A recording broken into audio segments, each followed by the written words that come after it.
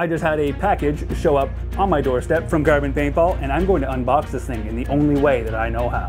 All right, CRBN, let's hope that you package this box properly and that I don't destroy anything that is actually inside of it. If I do, I'm sorry. I'm very sorry.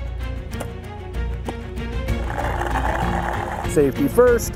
Don't want to cause any injuries today. All right, let's go unbox this package from CRBN Paintball.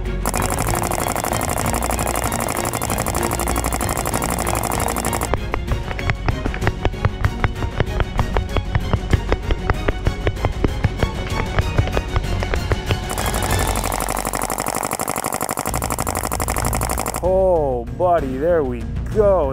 It's open. We have that going for us. So I think I might be in a little bit of trouble here. This was for my kids. This is their outdoor toy box, and I may be in a little bit of trouble with the missus. But we're not going to tell her or the kids. How about that? This is our little secret. Normally, I would take this inside and unbox the rest of it, but I think this is going to be an outside unboxing. Well, at least at this point, I have a solid table that I can finish this unboxing on. So before my wife finds out that I completely destroyed this thing, let's find out what's in the box. First and foremost, I'm not sponsored by CRBN Paintball in any way, shape, and or form.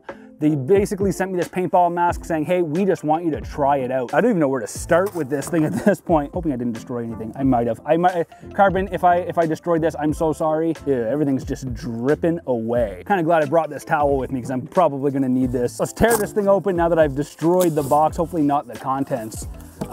It's just, yeah, it's all coming apart. Oh my God, what was I thinking? No, I wanted to unbox something, but I wanted to do it differently. I want to have a little bit of paintball flair to it. Oh man, I definitely shot through the plastic. Oops, I guess I have a little bit of cleaning to do after all of this. Oh God, I hope I did not destroy this. Okay, all right, everything else in here is good. All right, we got a lens and we got a fan.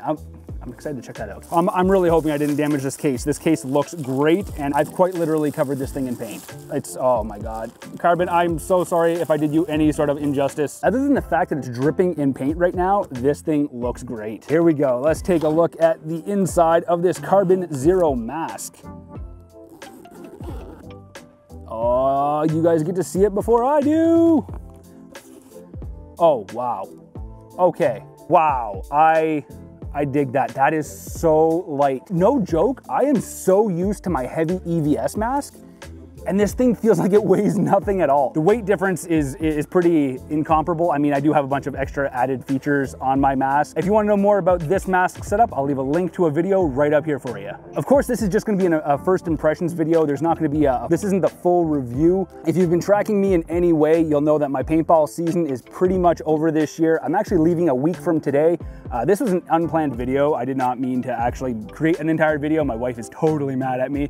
I'm leaving for my deployment in a week. I decided to get this video because CRBN went out of their way to send me a brand new mask. Let's unbox this. Oh man, high volume dual fan. Oh, sick. So this thing is like super tiny. It looks like it takes a single battery on-off switch on the back. Easy to install dual screw mounting feature. This thing looks wicked. Gonna have to get that mounted. Comparing that to my X-Fog. I've always used the X-Fog for all of my anti-fog needs. This thing's pretty big compared to this. I'd like to hear the sound difference. Obviously, being a YouTuber, sound is a huge thing for me, so if my GoPro can pick this up in any way, I likely won't use it. Let me know in the comments below if you'd like to see a full review of the fan and or the mask. I still can't get over the weight. The weight difference of this mask is absolutely stunning. Look at the amount of breathability on this mask. It feels so light, it's airy. I can see my camera through the mask.